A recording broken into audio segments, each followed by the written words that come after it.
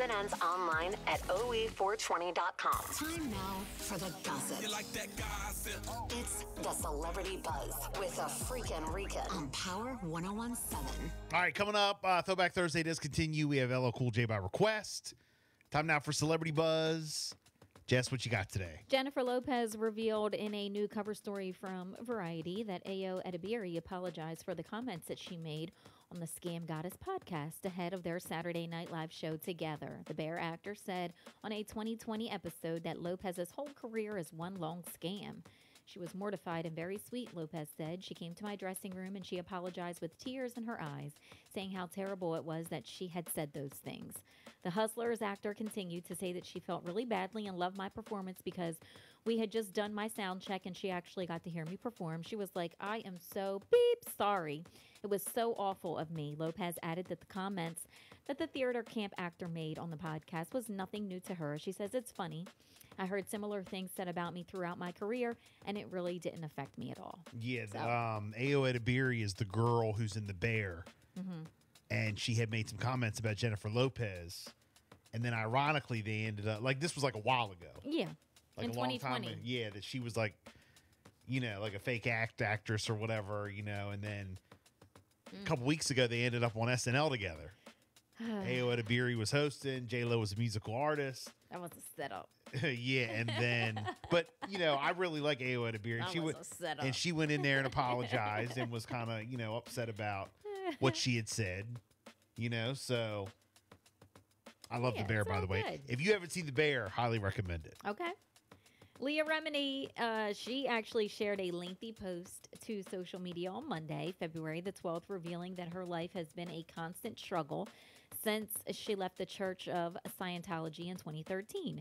The King of Queens actor said that the harassment she has experienced from the church since leaving has caused her to be consumed by fear and struggle with depression.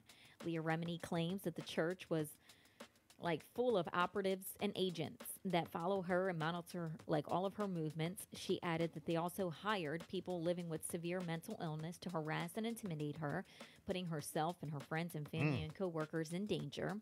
Leah filed a lawsuit against the Church of Scientology and its leader in August of last year. She is accusing them of psychological torture, defamation, surveillance, harassment, and also intimidation. That's crazy. It's like a cult. Yeah.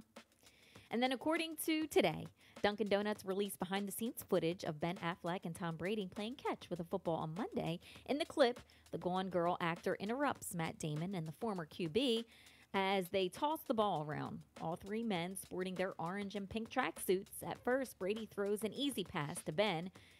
Don't do me like that, the Argo actor says, encouraging Brady to throw it with heat. Missing the next pass, Ben adds, yeah, I wasn't ready for that. So be on the lookout for that.